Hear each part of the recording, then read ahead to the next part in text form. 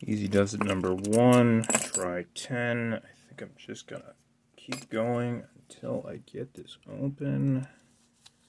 I might also upload my first attempt at this. First attempt from tonight at least. Later. Because what I didn't think was going to be a good enough time appears to be the best time I'm going to get with this lock.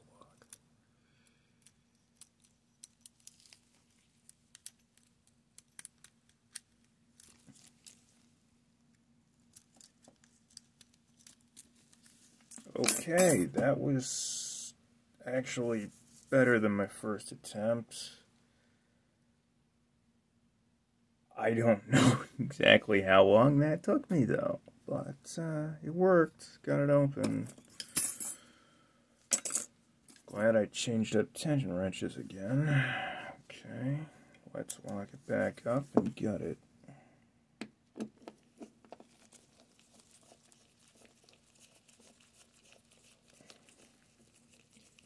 This is, I think, the first challenge lock I ever picked.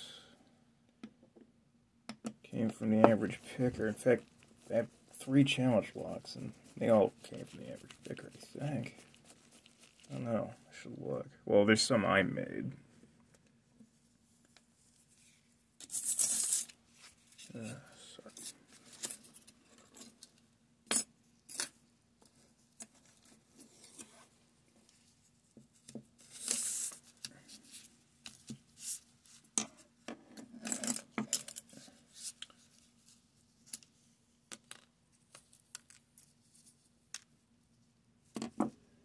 Where's the key? Right here. Let's get the followers out. Try to speak clearly. Try not to sniffle.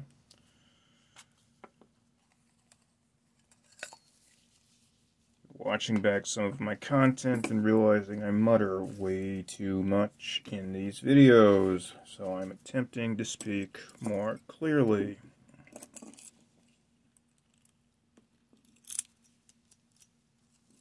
Okay.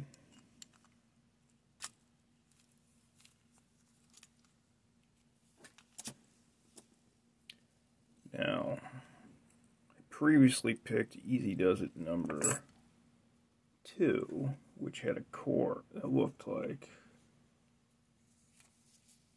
this, which is, as you can probably tell, a non-modified core. There aren't even any serrations cut into the side of it.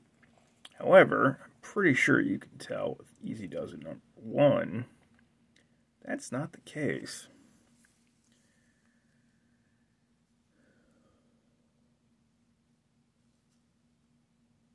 In fact, all of the holes have been modified in some way.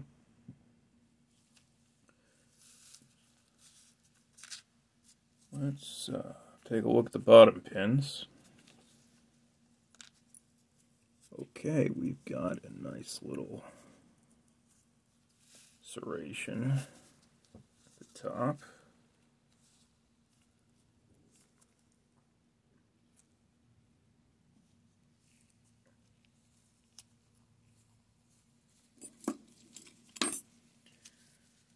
Let's try holding out the pliers, tweezers.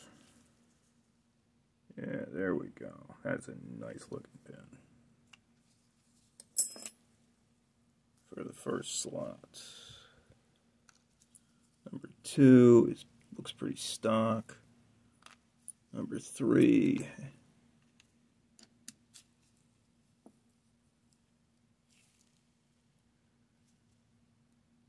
has a 2 row.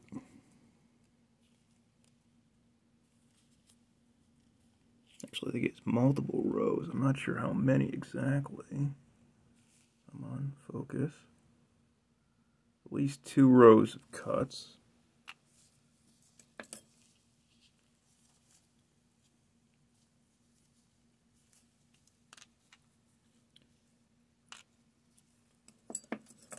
Okay, the 4th pin is a pretty deep cut in it.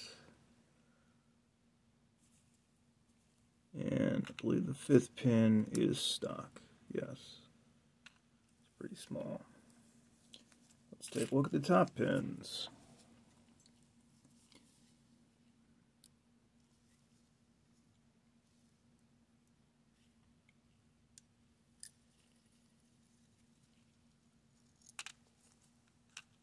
Ooh, fancy.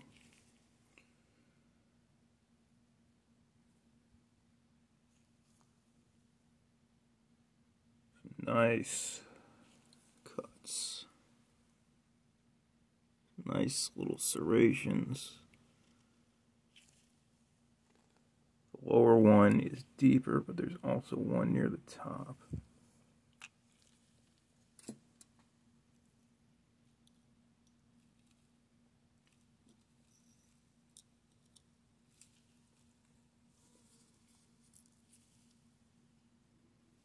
Very similar to the first lock. There's serrated pin.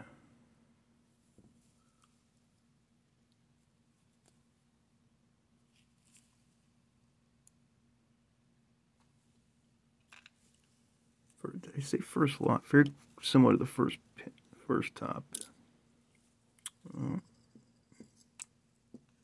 Ooh. You know, I've never been able to successfully make good homemade pins. Something I really should work on again. That is more of a spool. Yeah, I'd definitely call that a spool.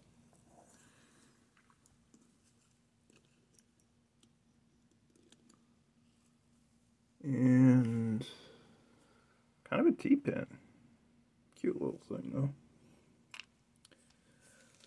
Okay, so it appears that the hardest lock to pick was the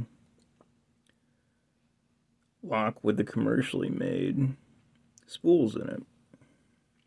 And I'm pretty sure someone predicted that at some point for these